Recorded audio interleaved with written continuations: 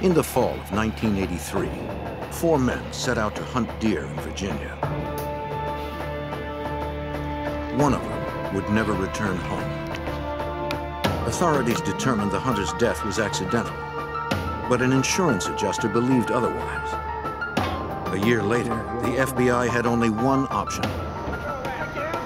Agents had to get the suspect's confession on tape before their witness also became the hunter's target.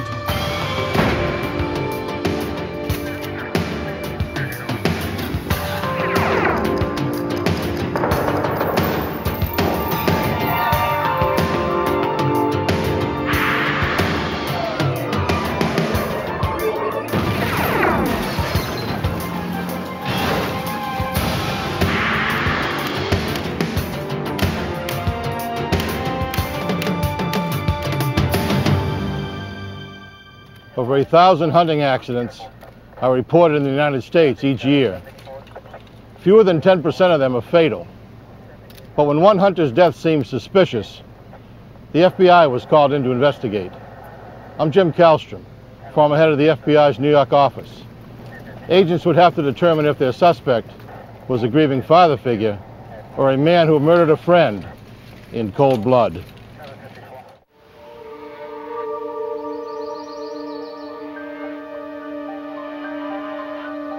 On November 21st, 1983, near Roanoke, Virginia, 41-year-old David Fisher hunted deer with the 3 people who were closest to him.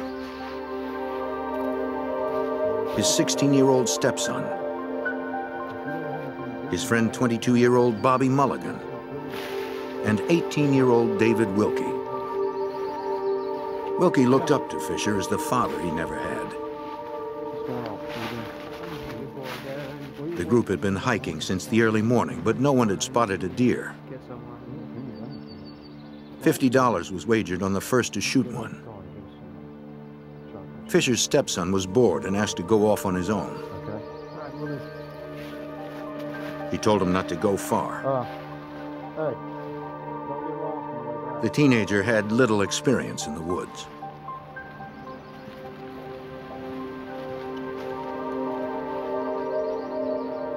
He walked a short distance when he heard someone yell, "Deer." Then he heard a gunshot.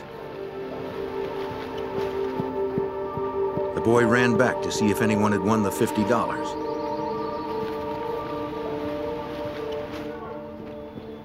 He found the group a few yards from where he left them, sitting on the incline of a small hill. 18-year-old David Wilkie had been shot. He was still alive, but they were miles from the nearest phone. Fisher told his stepson to run and get help. 30 minutes later, he reached rescuers. Lieutenant Michael Ashworth of Virginia's Department of Game and Inland Fisheries was called in.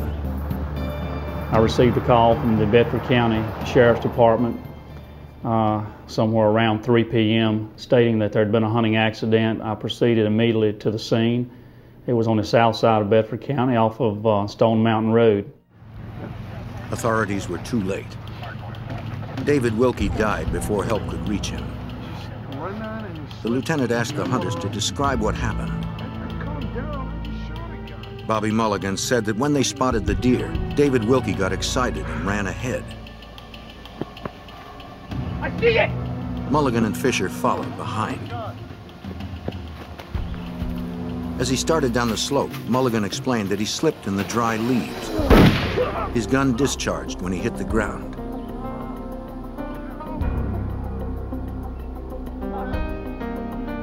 To Lieutenant Ashworth, it was clear that Mulligan was a novice with firearms since he had made such a critical error.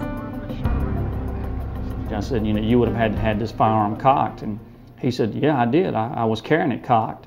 When I had heard the deer, then I cocked the gun, which was obvious he was, you know, very ignorant of safety, basic safety rules. The back, I mean... David Fisher told the lieutenant he saw the whole thing happen from the top of the slope. He was behind the 2 younger men when the shot went off. He saw Wilkie go down and rush to the side of the fallen teenager.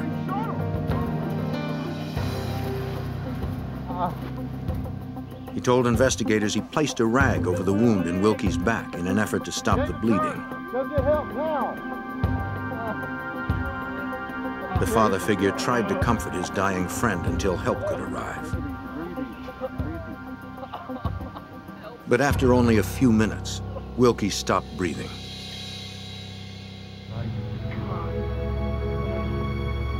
Investigators examined the surrounding area to determine if there was any physical evidence to corroborate their story.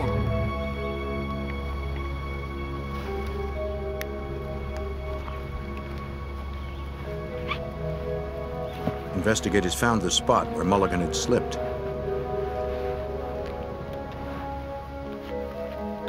Hey guys. Take a look here, please. Pretty good shot. The size of the wound in Wilkie's back seemed consistent with a gunshot fired from where the hunter had hit the ground. Nothing they could find contradicted Mulligan and Fisher's story. I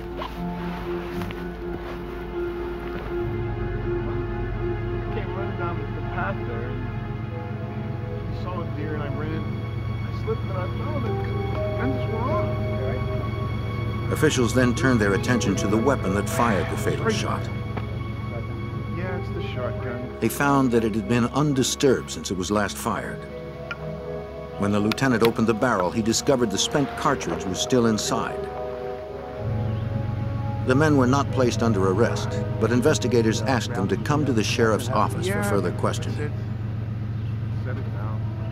Authorities were still uncertain if they were going to press charges against the hunters. Bobby Mulligan seemed to be very sincerely remorseful. He was crying at times and talking about the fact that he had hunted very little. But it looked like that it was exactly as what it appeared to be, a simple hunting accident. And we do have accidents that occur that way. At the station, the two men were interviewed once more in separate rooms. Their stories never changed. Unlike Bobby Mulligan, David Lee Fisher remained composed and assured his stepson that everything would be okay. Don't be so. It's not the same. Since the hunters had inadvertently wandered onto private land, they were charged with hunting on posted property. The man who fired the fatal shot, Bobby Mulligan, was charged additionally with reckless use of a firearm and hunting without a big game license. Sir, being charged. Hunting without a permit. The charges were misdemeanors. Court date. Trespass. Fisher and Mulligan would need to answer them in court. Until then, they were allowed to return home to Charlotte, North Carolina. Being charged. As standard procedure, David Wilkie's body was autopsied. The cause of death was determined to be a transection of the aorta and lacerations of the lungs due to a single projectile.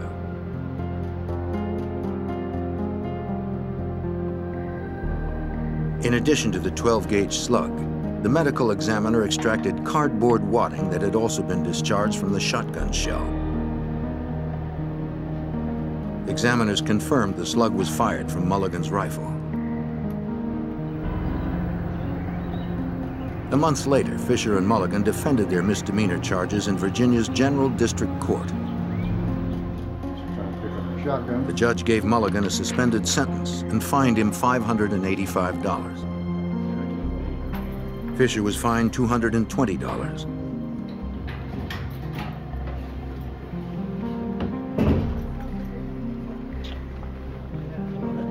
The property officer returned the shotgun to the men, and the case was closed.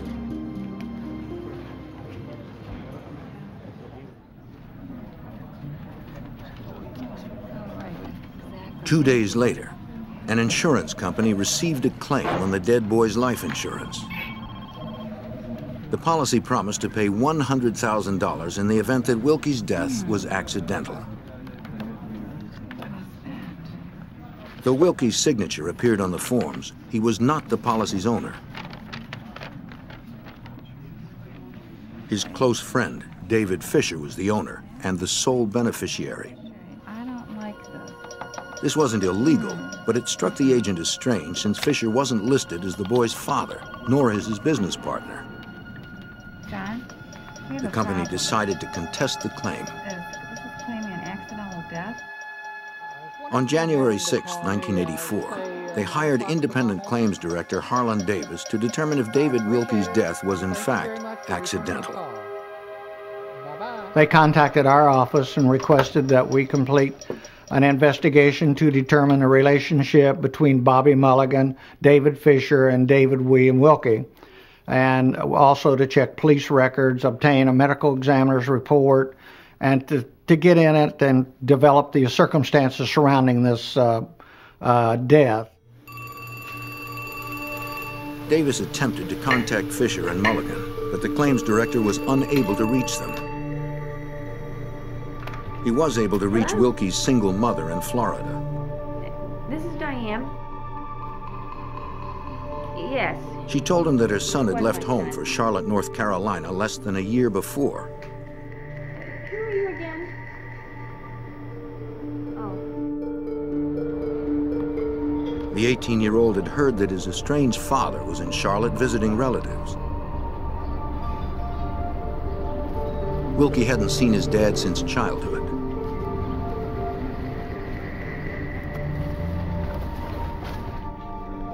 His mother said that he caught up with his father briefly, but his dad left Charlotte before they could become reacquainted. The father wanted nothing to do with him. That's when Wilkie met Fisher. David Wilkie was looking for a father, which he didn't have. His father and mother were separated.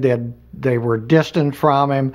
He felt like he wanted to get to know his father, and this is the reason he really fell into a relationship with David Fisher was because he was looking for this father figure, and it became a friendship.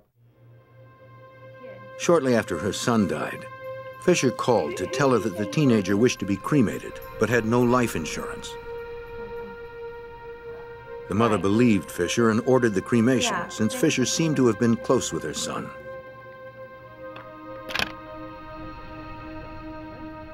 The claims director finally caught up with David Fisher to ask him why the policy had been purchased. We'd like to know what Fisher replied that Wilkie had wanted life insurance because he was planning to get married. His fiancée did not want insurance, so the 18-year-old turned to Fisher. Since Wilkie had no money, Fisher gave him a loan and a job working for him to pay it off. Fisher was the owner and operator of Fisher Services, a small business that employed several people, including Bobby Mulligan. Morgues and mortuaries called Fisher Services when they needed a body transported to their facilities from accident scenes.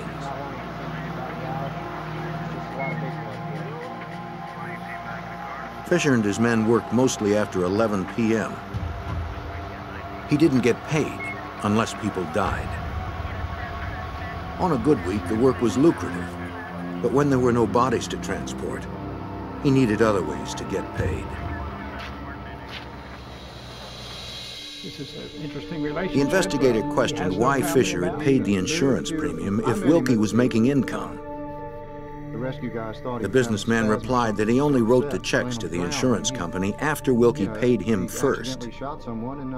I don't know what else I can tell you. Fisher had an answer for every anomaly. In spite of Fisher's deflections, the investigator managed to get an important piece of information from him. The new address of Bobby Mulligan, the man who fired the gun that killed David Wilkie. Mulligan? Bobby Mulligan? Yeah. I'd like to ask you. The claims director found Mulligan at a pizza parlor in Myrtle Beach, South Carolina. I'd like to talk to you. First of all, would you give me your name, your address? Mulligan didn't have much to add to what Davis had already heard. 100 Main Street. The claims investigator concluded his inquiry in the spring of 1984. His firm gave their assessment to the insurance company. We recommended strongly to them that they not pay the policy and that further investigation be followed up to determine any other information that might shed some light onto this shooting, that it was not exactly as it looked on the surface.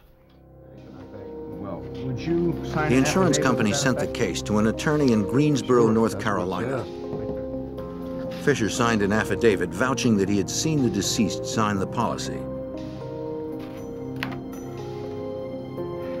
The lawyer asked Fisher to describe the shooting one more time. Once again, Fisher indicated that Mulligan was 15 feet behind Wilkie when the gun discharged.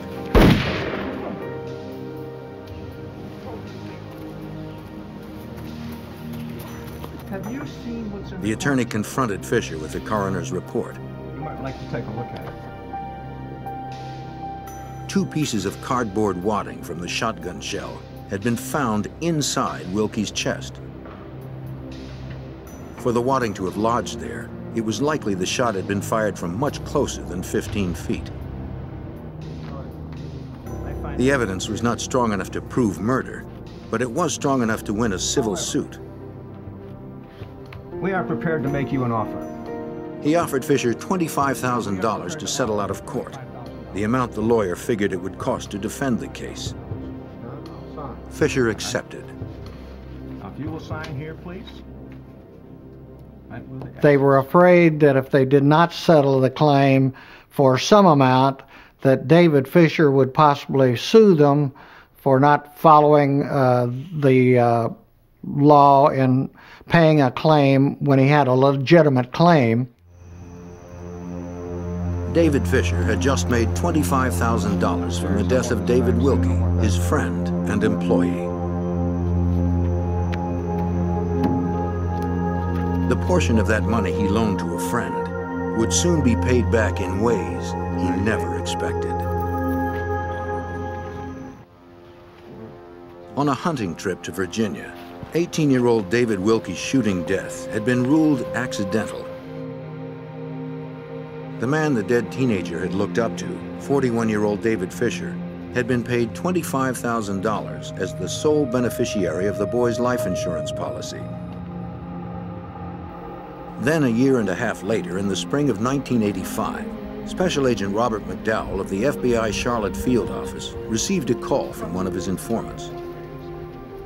Early on in 1985, I had a source, and one day he came to me with a story that a friend of his had been hired and refused to take the job to murder somebody for insurance money. I at first didn't understand exactly why he was bringing me this information and why this individual is willing to talk about this now. Over the course of 2 more weeks, the agent continued to speak to his source. Well, The informant said his friend's name was Bear and that Bear's life was in danger. Agents wanted to speak to this person at the Charlotte FBI field office. But the source said Bear was reluctant since he was an ex-convict. He would only meet them in a neutral place. They agreed to meet in a park. Special Agent James Lillard, who's currently working undercover, helped Agent Bob McDowell develop the case. Working right beside Bob, we asked me if I wanted to go out with him to interview his source and find out a little bit more about this information. Lillard would keep watch from a distance in case his partner was being set up. Bear arrived on schedule. His real name was Gerald Stedham. Stedham said that a man named David Fisher was threatening his life because Stedham owed him several $1,000s from a personal loan. He also accused Fisher of murdering 18-year-old David Wilkie more than a year earlier. Agents were skeptical. When you hear something like that, it initially sounds pretty fantastic and you kind of scratch your head. You're thinking, is this for real or not? Stedham may have been exaggerating a little bit, and maybe he exaggerated about the story in of itself. look, I'm not wearing He hoped the FBI would protect him in exchange for information about his old friend David Fisher. When the agent asked if Stedham was willing to wear a wire to prove the story, the ex-convict refused. He had his run-ins with law enforcement officers before, and he pretty much said right from the very beginning that he didn't trust police, FBI, or anybody else. So at that point, it was a matter of trying to gain Stedham's trust to the point that he would actually work with us and not back out of the situation once he started getting into it. Agent McDowell needed to find out more about Fisher. A background check revealed that David Fisher had several aliases and 25 prior convictions for crimes ranging from larceny to forgery. Years earlier, Fisher had testified in the trial of an underworld crime figure and was then entered into the Witness Protection Program. Not long after, his protection was removed since his continuing criminal behavior was in violation of its rules. Agents also checked records in Virginia to confirm Stedham's story. Yes, there was, in fact, a hunting accident where a gentleman by the name of David Wilkie was shot in the back, supposedly accidentally. So that in itself verified that this definitely happened. Then the next step is to find out if there were any motives here. I mean, why did this happen? And if there was any other details. McDowell arranged another meeting with Stedham to find out more. Stedham refused to come to the FBI office. Instead, he agreed to meet in the parking lot of a local restaurant. Once again, Stedham promised to tell the FBI anything they wanted to know about Fisher, but refused to wear a wire to secure evidence.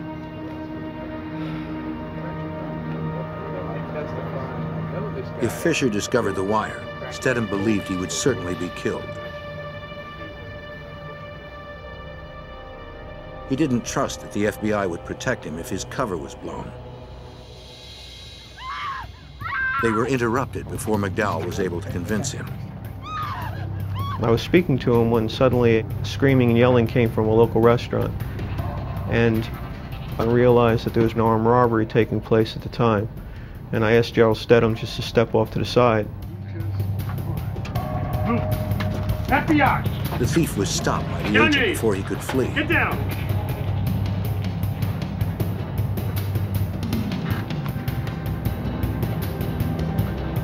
Stedham was speechless. At first, he wondered if the agents had staged the robbery to convince him to cooperate. When he was sure the arrest was real, his attitude towards the FBI changed. And at that point, I realized that I had gained his trust as somebody who knew what he was doing. So from that point on, it was pretty easy to be able to get Stedham to believe that we were going to protect them and be able to get the information that we needed. How can I help you? Well, I really think this meeting can help you out. At last, Stedham agreed to meet with agents in the FBI offices.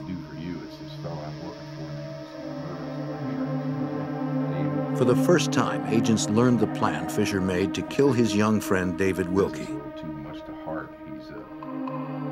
In the summer of 1983, Fisher suggested that he and Stedham, his old prison buddy, could make $100,000 from a life insurance scam. The ex-convict would take out a policy on their young friend David Wilkie if Stedham would do the killing. Despite working several odd jobs, Wilkie was poor and estranged from his family. Fisher believed no one would miss him. His proposal was let's take him out into Virginia, let's take him out to an overlook, and we'll get him near the overlook, and I want you to push him off. And that way he would die, it would look like an accident, and Fisher could collect the insurance money, and which of course he would share with him if he did it. Well, I'm worried about... Stedham told agents that he didn't take Fisher seriously until he learned Fisher had obtained the life insurance policy on Wilkie. And at a point, Stedham said he didn't want anything to do with it. He backed out, which again made Fisher absolutely furious, to the point of almost a hatred developing between his old friend Gerald Stedham and David Fisher. One day I remember seeing this. A few months later, when Stedham heard that Wilkie had been killed hunting in Virginia, he knew the death was probably not accidental. Stedham told agents that Fisher later offered him $50,000 to kill the hitman, Bobby Mulligan. The informant believed that Fisher would likely come after him next. The unfortunate situation was that Fisher hated Stedham at this point. I mean, actually would probably kill him. So we realized that the only way we were going to be able to get at Fisher through Stedham was to have Stedham tell him that he was sorry that he hadn't paid him back and that he wanted to pay him back even if it's only $100 a week. $100 a week would give the FBI several opportunities to get Fisher friendly again. Fisher didn't hate Stedham enough to turn down the money. Eventually, agents hoped Stedham could then start reminiscing about what happened in the past. Since the FBI gave Fisher a reason to see their informant, the next step was to get Fisher confessing on tape. A few days later, Fisher asked Stedham to meet him at a coffee shop. Pick it up. Mr. Stedham, here's what I want you to do. Stedham was nervous about the wire, but finally agreed to wear it. Let's do it. Okay, here we go. He was terrified, and he was worried that Fisher would frisk him. He was worried that Fisher might get suspicious. So basically, what we advised him to do was to just say, look, tell him that the insurance company is calling him and asking him about this. That way, it'll keep him off the trail of thinking that any law enforcement is involved. Under the watchful eye of agents, Stedham met with Fisher briefly. The murder suspect said little and avoided the incident in Virginia altogether. Fisher had been an informant himself at one time and suspected Stedham was wired. Outside the restaurant, the mood turned ugly. If agents moved in now, Stedham's cover would be blown. But if they didn't, they feared the suspected murderer would kill again if he found the wire. Agents surveilled murder suspect David Fisher, hoping that their wired informant Gerald Stedham would be able to solicit a confession from his old friend. Fisher arranged the meeting to receive money that Stedham owed him. But Fisher was suspicious of Stedham. To the relief of Stedham and agent James Lillard, Fisher never found the wire. The first time that we had wired Stedham up and sent him in to talk to Fisher, he was a little too zealous, and he was asking too many poignant questions. So Fisher kind of got a little suspicious and actually frisked him. Fortunately, we had the recording device in a place where he wasn't going to find it. Unless Fisher called to meet Stedham again, Special Agent Robert McDowell and his team had no other means to get the evidence they needed to arrest Fisher for his 2-year-old crime. 5 days later, Fisher called Stedham to arrange another meeting. Agents were hopeful. The cooperating witness tried to steer the conversation towards Fisher's past crimes, but Fisher once again avoided the topic. It was one of these situations where Fisher constantly would talk about the fact that he didn't trust anybody, didn't want to talk about anything. Every time Stedham would try to bring up the conversation about what happened back in those days, he would be tight-lipped, he wouldn't do it. Since Fisher said nothing to corroborate Stedham's version of events, it occurred to agents that perhaps Stedham may be lying, since the ex-convict was reluctant to come forward in the first place. Yes. The FBI conducted a polygraph examination to evaluate Stedham's credibility. Yeah. Stedham admitted he lied about Fisher offering him $50,000 to kill Mulligan. Were you hired to kill Bobby Mulligan?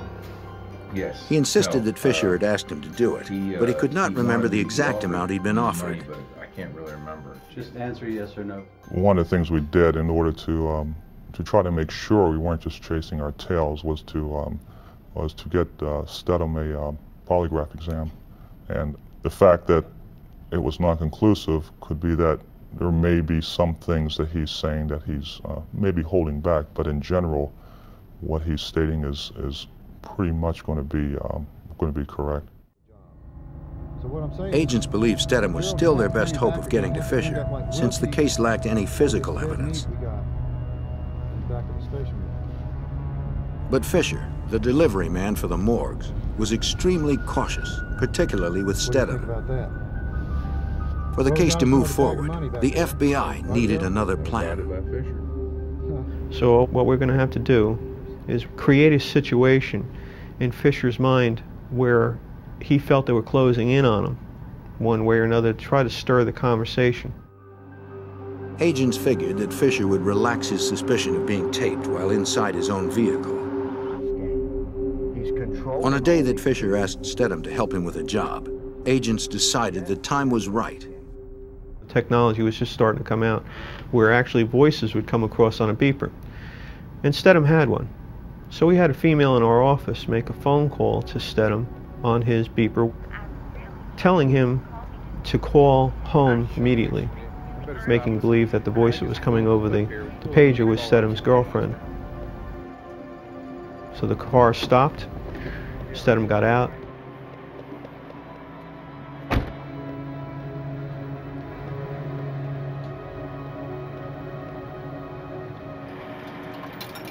For appearances, Stedham briefly spoke to the agent back in the office to let her know the message was received.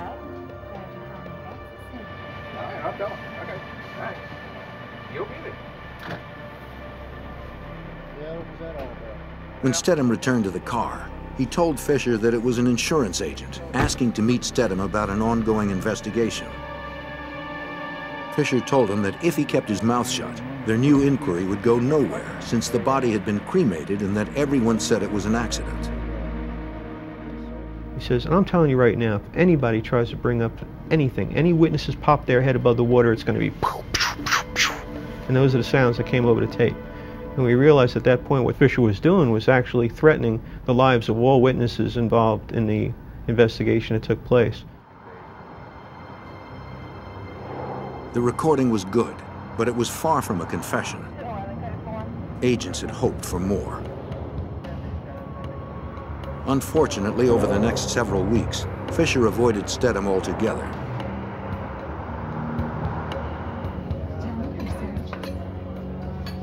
Agents pursued Mulligan instead. On tape, the shooter described a meeting he had with Fisher after the shooting. Mulligan told him that he had written out the details of what happened and gave it to someone for safekeeping.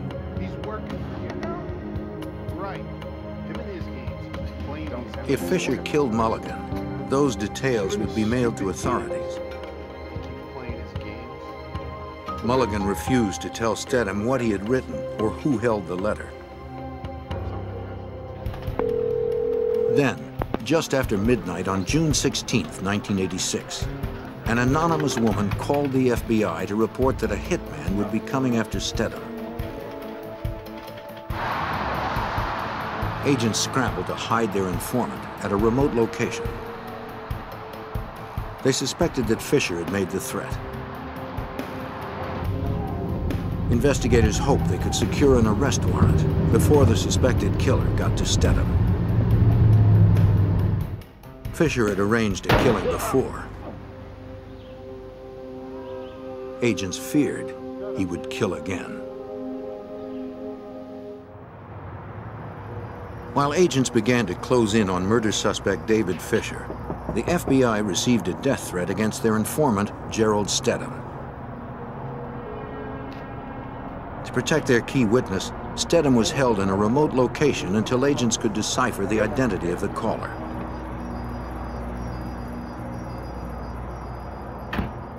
Two days later, agents reported their discovery to Stedham. What is it? The death threat had been traced to the residence of one of Stedham's friends. Stedham admitted that he had a female friend place the call, but he emphasized that the threat was real.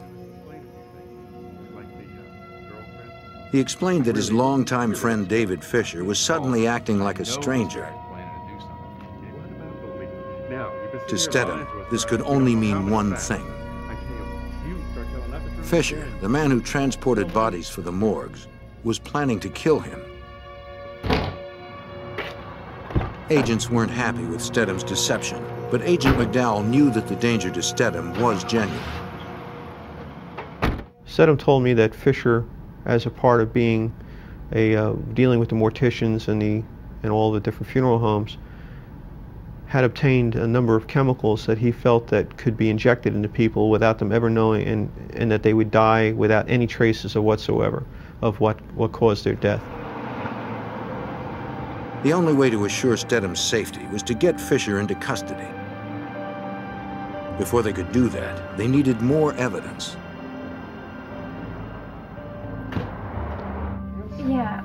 In the fall of 1986, a year and a half after the FBI began their investigation, agents finally tracked down David Wilkie's former fiancée.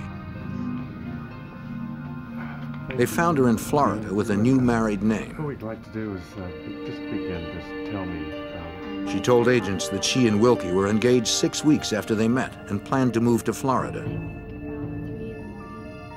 To save money, the couple moved in with Fisher for a short time. But after her fiancé was killed, she moved out immediately. She told agents that she felt intimidated by Fisher.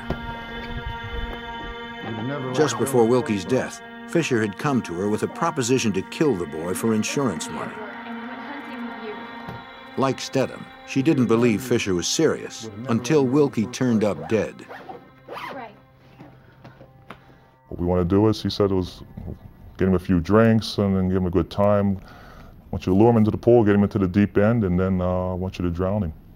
And because he can't swim. Then, again, they'll call the hotel security, and it'll look like an accident. There was something strange about him. She believed Fisher was responsible for the killing, but she had no way to prove it and feared she could be next.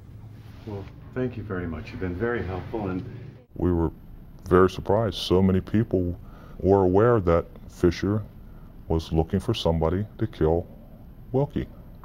That was incredible. We found it hard to believe that he had gone to that many people regarding some type of scam or some type of setup to murder somebody. Wilkie's former fiancée had provided a few more pieces of corroborating evidence. Though Special Agent McDowell felt the case still had holes, he believed they had to arrest Fisher and Mulligan before someone else was killed. We were stretching our luck with David Fisher, knowing the type of person he was, to wind up reaching out and finally making up his mind and killing somebody. We decided that it was time it would be best to go after him, seek indictments, and get him arrested and take him off the street, as well as Bobby Mulligan. On November 5th, 1986, a Virginia grand jury handed down an indictment charging Fisher and Mulligan with first-degree murder. But with the evidence they had, a conviction was still questionable. McDowell had one last chance to get the taped confession from Fisher that would guarantee a guilty verdict at trial. I really wanted to try one more time to get Fisher to articulate in detail the fact that he had killed Wilkie for money, and I really would like to have heard a verbal confession from him. And I felt that the only way we could do that was you had to escalate his anger. You had to get him to the point where he just lost control, and then we'd start being truthful. On the night of November 12, 1986, 3 years after Wilkie's death, agents wired Stedham after he had baited Fisher with the promise of some easy cash. Stedham had told him that a bail bondsman whom they both knew had a lead on a suspect who had jumped bail.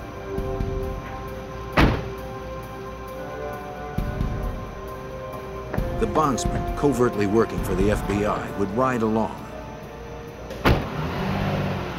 There were several locations in which the trio would go. And the plan was that the third individual in the car would be able to get out of the car, leaving Fisher and Stedham alone. And that in between each stop, Stedham would escalate the situation by confronting Fisher straight up. Everybody who will listen, you sitting there. Stedham needed to push Fisher to the brink in the hopes that he'd reveal his crime. But if Fisher first discovered that Stedham was an informant, the FBI's key witness might end up dead. Been paid through the police. The FBI plan to arrest suspected murderer David Fisher had been set in motion, though agents were still uncertain whether they had enough evidence to convict. Well, I just Their think we last got a hope problem rested for with him. informant Gerald Bobby Stedham. just will not be quiet. He keeps talking and talking. Wearing a wire, Stedham needed to convince Fisher to talk directly about the killing. A bondsman who Fisher believed was checking leads on a fugitive was in fact working covertly for the FBI. See, it kills me about Mulligan. When the bondsman left the car, Stedham provoked the suspected killer to react as Agent McDowell had instructed. Plenty of money. He got overpaid. If anybody... Stedham inside the car had done his job. He really tried to get him cranked up to the point where he would lose control and actually start talking. See you later. But Fisher started reverting into that mode of being even more quiet, and we knew at that point that what Fisher was doing was going into his planning mode. To agents, the risk had become too great. If Fisher discovered Stedham was wired, the key witness, the case, and the arrest would be jeopardized. As planned, at around 11 p.m., Stedham suggested that they report back to the bond office that had supposedly hired them. When they arrived, FBI agents and Charlotte police would be waiting. Once he got out of the car, he pretty much said to Stedham, in no uncertain terms, I'll see you later. Our units in the area were able to converge in on Fisher and had him pretty much surrounded. He wasn't going to run.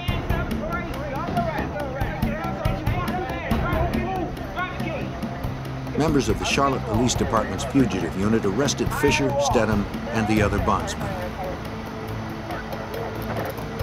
They wanted to remove any suspicion that Stedham and the bondsmen had set Fisher up.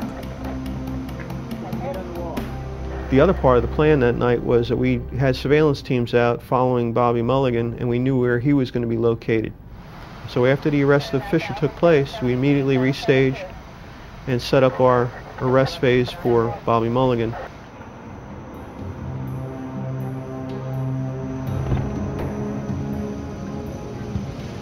Agents replaced the tape in the recorder Stedham was wearing.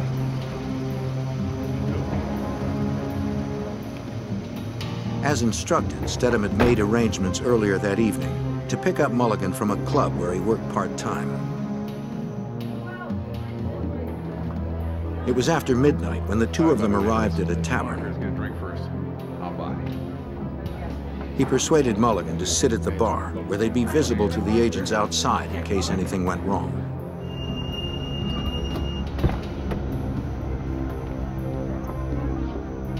When units from the Charlotte Police Department arrived, agents directed them to make the arrest.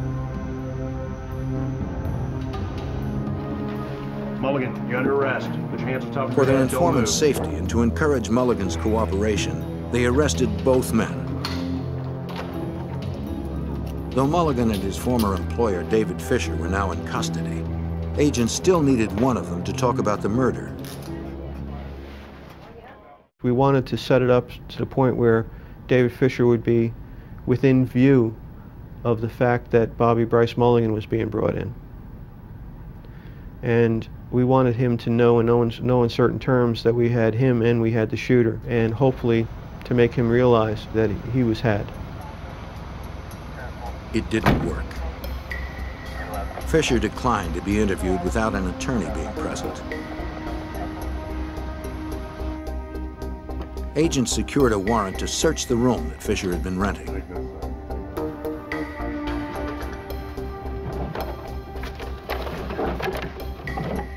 Recorded in Fisher's diary, they found a series of cash payments to Mulligan. From a closet, they removed 2 strongboxes.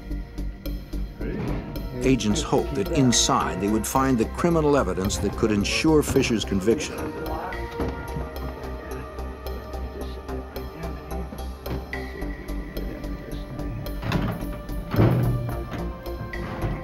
Agents obtained a search warrant and cut the locks. Okay, our first item. Inside the first box, they found documents that held David Wilkie's signature. Manila folder, They were likely samples used by Fisher to falsify the insurance claim. But the evidence was only circumstantial. In the other, they found only personal effects, nothing of evidentiary value. It looked like agents would have little else to offer as evidence at trial.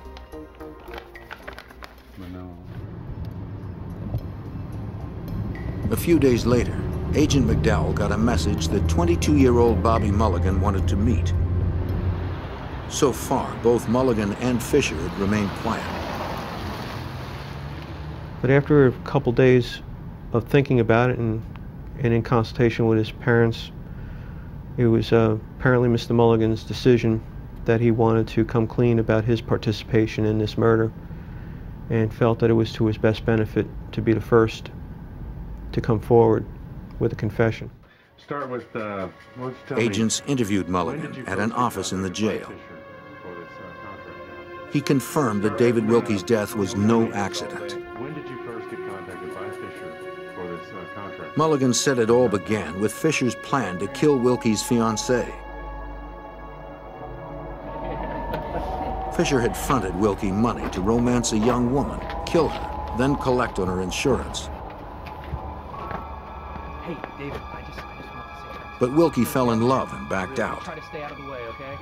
Thanks. It won't be that long. Fisher was furious. To get the money back that he had invested in the teenager, Fisher recruited Mulligan to kill Wilkie for his insurance. Mulligan's story supported Steadham's. Agents finally had the corroborating evidence they'd been pursuing for over a year. Mulligan added that he had tried to call the whole thing off, but Fisher kept pressuring him to shoot Wilkie and get it over with. He said Fisher brought his ex-wife's son along as a decoy. Mulligan maintained that he actually did slip and fall. I'm fine.